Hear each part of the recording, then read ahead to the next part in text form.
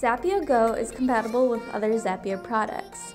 In order to transfer files from Zapya Go to Zapya, you must first make sure that your settings are correct. On the opening screen, you're going to click on the icon in the upper right-hand corner and select Connect to Zapya. A menu will pop up with the different versions of Zapya you can share to. We are going to share to Zapya on Android, so we're going to select that option, and it's going to tell us what we need to do. We need to switch to group mode, so we're going to select that button at the bottom of the screen, and we're going to create a group so that the Zapya on Android can join it. Zapya Go will generate a QR code that you can scan using the Zapya on Android, and the phones will automatically connect.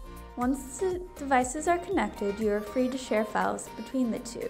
Today we're going to share a photo as an example. We're going to click the image so that there's a check mark in the upper right hand corner of the image thumbnail, and then we're going to hit send. The image will automatically be transferred to the other device.